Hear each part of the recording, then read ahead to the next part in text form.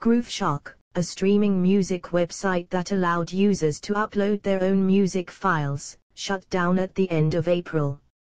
Greenberg launched Grooveshark in 2007, along with his two classmates at the University of Florida. The service was plagued by legal problems and was sued by a number of music publishers for copyright violation. On May 1, 2015, a New York federal court ordered the site's parent company, Escape Media Group, to pay $50 million to music companies and close down forever.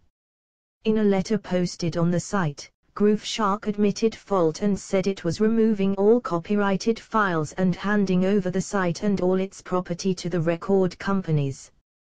Despite the best of intentions, we made very serious mistakes, the founders said in the letter. We failed to secure licenses from rights holders for the vast amount of music on the service. That was wrong. We apologize. Without reservation. Greenberg served as CTO at Grooveshark and was named one of America's best young entrepreneurs in 2008 by Business Week.